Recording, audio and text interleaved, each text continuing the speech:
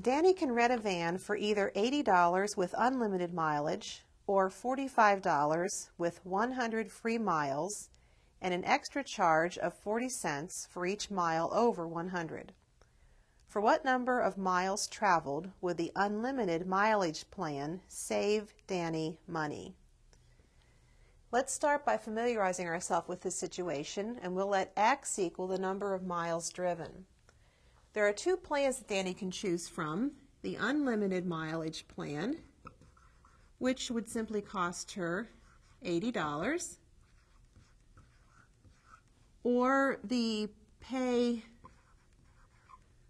for the miles plan, which will cost her $45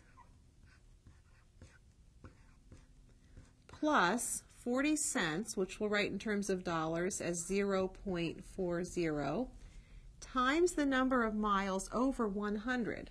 So we can write that as x minus 100. Now we're asked to find the plan that would save Danny money, how many miles the unlimited plan would save her money. So we're looking for where the cost for the unlimited plan is less than the cost where she pays for each mile over 100. So that would give us the inequality as we translate. 80 is less than 45 plus 0.4 times x minus 100.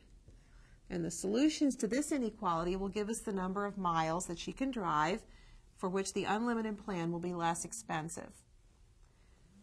Let's solve. We have 80 is less than 45 plus 0.4x minus 40. And we can combine terms. That gives us 80 is less than 45 minus 40 is 5. Plus 0.4x.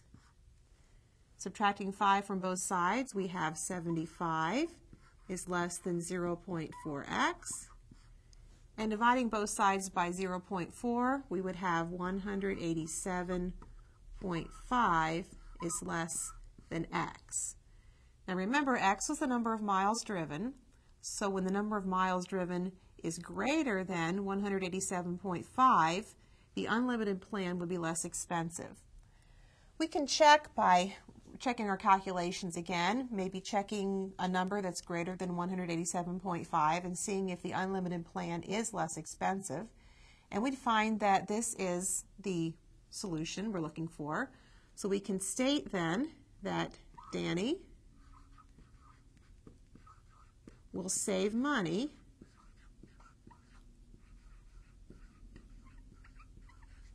for more than 187.5, or we usually would write that as 187 1/2 miles.